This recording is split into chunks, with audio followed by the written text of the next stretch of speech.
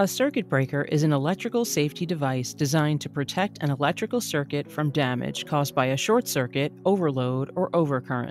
When an electrical fault occurs, the breaker will trip, shutting off power to the circuit. In this episode of Radwell's How It Works series, we are going to explore how a circuit breaker works.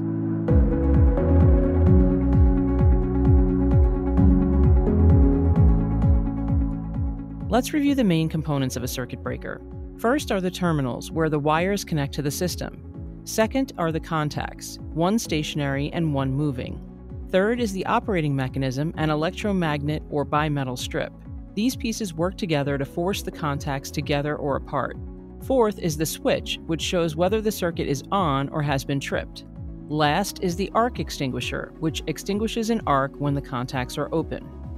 Now that we've reviewed the main components of a circuit breaker, let's talk about how it works. First, the hot wire is connected to the two terminals of the breaker. While the switch is on, electricity flows in from the bottom terminal and out through the upper terminal.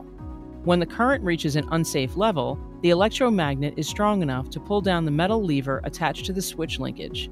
This flips the switch, which causes the moving contact to be separated from the stationary contact, thus breaking the circuit and the electricity shuts off.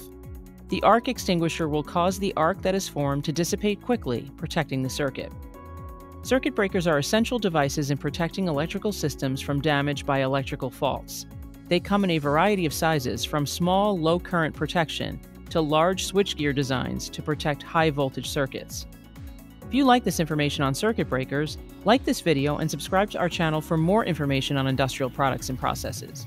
Also, be sure to check out our What Is video to learn more about circuit breakers. For information about Radwell, visit us on the web at radwell.com or connect with us on social media. Thanks for watching.